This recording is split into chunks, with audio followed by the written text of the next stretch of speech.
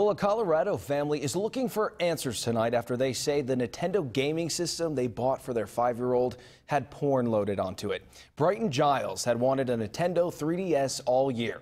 When Santa brought it to him, he was ecstatic, but yesterday morning, that excitement turned into horror. When he turned on the gaming system, he found pornographic pictures on the gaming system. I said, "Dad, this DS has porn on it." And I handed him the DS, and he just got up and walked right to the phone. Oh, I lost it. I just called everybody.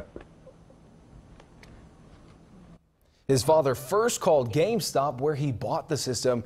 They told Giles that the images were from a previous owner and they weren't caught before the refurbishing device was sold. Giles says GameStop gave him a new device along with several new games. The company says it is trying to figure out what happened and that there are rigorous quality controls to wipe out all devices before they are resold.